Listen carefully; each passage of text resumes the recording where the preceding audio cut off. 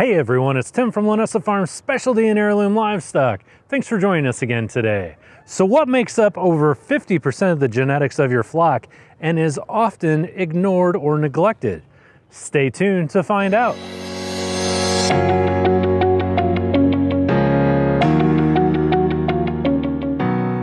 When it comes to the males that you have in your flock, and this can be sheep, this can be goats, this can be cattle, this can be almost anything, there's a lot of confusion about this, and I wouldn't even necessarily say it's confusion as much as it just is overlooking what I think is intuitive and obvious. And once we talk about this today, I think you're going to have a new way of looking at the males in your flock and why they are so important and why it's so important to take care of them in a very specific manner. There's things about these males that you need to consider. And the very first thing that you need to consider is that these males, any male that you get, any breeding male that you bring into your flock or your herd, this is very, very important. And the reason this is so important is because you're going to bring in one single animal that is going to make up over 50% of the genetics of your babies that you're going to have. So when you're spending time, when you're spending money, and when you're looking at adding to your flock or your herd, it is imperative that you really put that time and that money into getting a very, very nice ram or buck. Because again, you know, you can think of it this way, you can have a bad ewe, you can have a bad doe.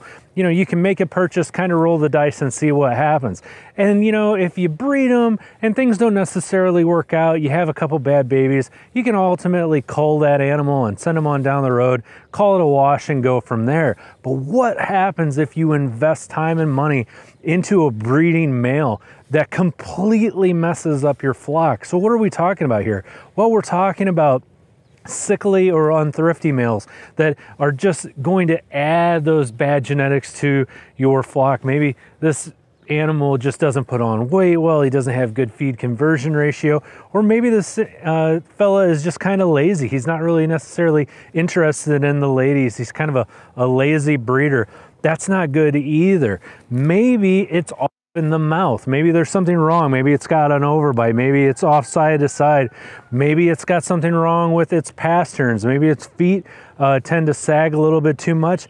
Or maybe there's something wrong with its gait. Maybe its toes are pitched in too much or out too much. All of these things are going to be bad traits that you're going to breed into your flock or your herd. So it's really, really imperative that you really, really look into these things before you bring this male in.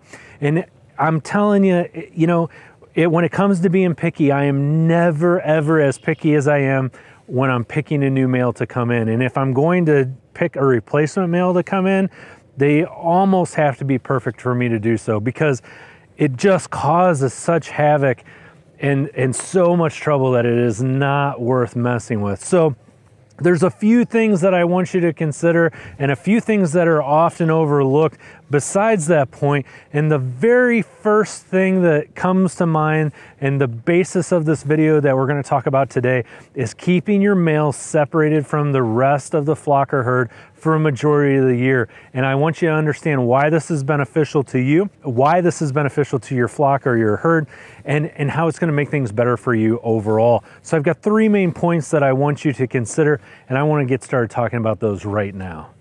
The first point that I want to talk about is overall general diet and nutrition when it comes to your males. Now, if you've been watching any of our videos, you already know what I'm going to talk about. And what I'm going to tell you is that all of your animals need to be fed differently. If I could break down feeding your livestock into three separate categories, I would say the way that we feed our adult females, the way we feed our lambs and our goat kids, and then the way we feed our adult males. Now, we've gone over this over and over and over about urinary calculi, and I still get messages about this. If you haven't read up on urinary calculi or you don't know what I'm talking about, I want you to check that out right here.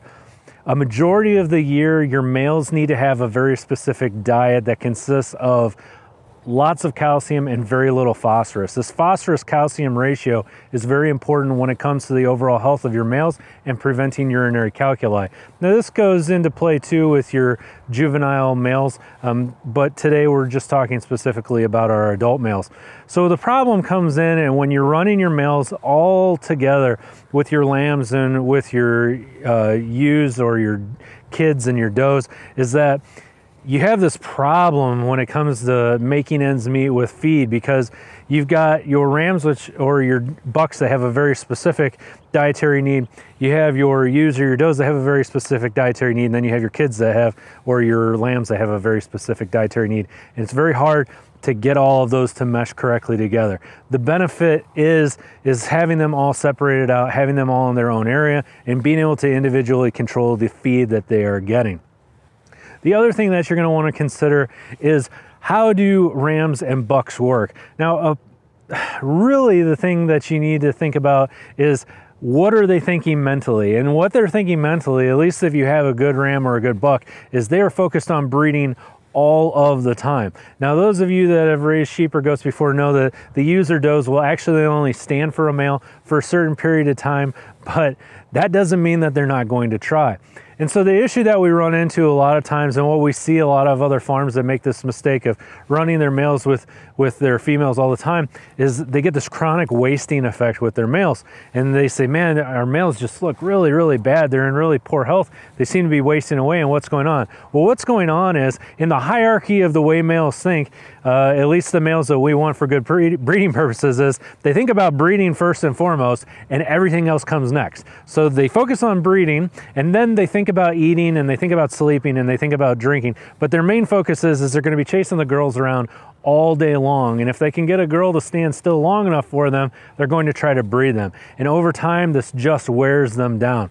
You know, when we put males in with females for breeding, even in the fall, what we do is we will put a buck or a ram in there that isn't even going to impregnate them, just to get him to run himself ragged. And then once they start to go into estrus and he starts to land them, then we'll put our breeder in there. And you might think, why in the world would you do this? Well, the reality is when those ewes and does are in heat, you know, that male isn't going to eat, he isn't going to sleep, he isn't going to drink. All he's going to do is try to breed those females. And so we put our teaser in there, or we put our waster ram or buck in there, and he's going to look like death warmed over after a couple weeks of doing that. And then we're going to put our healthy male in there, and we're going to try to help with that overall better breeding. And that brings me to the second point. The second point is, you get better breeding and you get more control over your breeding. So the reality of running a ram or a buck with your females all year round is, you're completely giving up control. You're giving up all that control about the timing of your babies. You're giving up all of that control about the overall health and welfare of your babies. And the reason for that is instead of having all of those ewes or all of those does getting time together and having their babies all at one time, now they're going to be spread out all over the place. And once they get spread out all over the place, it's very, very difficult to get them back in sync with each other again. And so the issue that you run into is, it's going to hurt you. You know, it's going to hurt everything that's going on. You will find on your farm, and for those of you that raise sheep and goats already, you know this, is that the more animals you can bundle together, the more things you can bundle together, the better off you are and the better care you're providing to those animals. So that means, you know, if you're able to wean everyone at the same time, man, that is really helpful. If you're able to give vaccinations all at the same time, that's great and helpful. You know, all of these things come into play when you're timing that breeding with your males by keeping them separated. So now, you know, if you need to take a week off of work for lambing or kidding, just so that you can be there when they're all born, if you need to set a weekend aside for weaning or set a weekend aside for vaccinations, you have the ability to do that. And so timing, keeping those males separated out from those females, introducing them and knowing when they're going to have their babies really, really pays dividends. And I want you to think about that. I want you to think about, how many sleepless nights have you had where you're up worrying about, are there going to be babies born?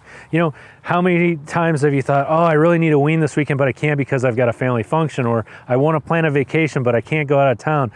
Think about that and then correlate the two and say, man, you know what? I really would be better off syncing my males up with my females, It's as simple as putting a marking harness on them and putting them in there, and you know when they're bred and when they're going to have their babies.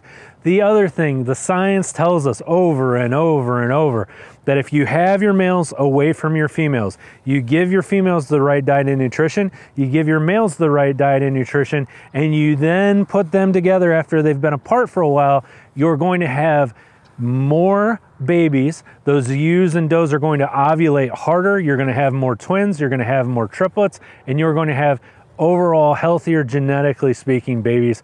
And that is just a fact based off the science that we get over and over and over from universities all across the world.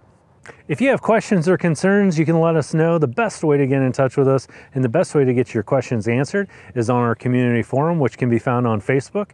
We are at Linessa Farms Tack Box. Just search Linessa Farms Tack Box on Facebook. If you'd like to give us a call or shoot us an email, feel free to do that as well.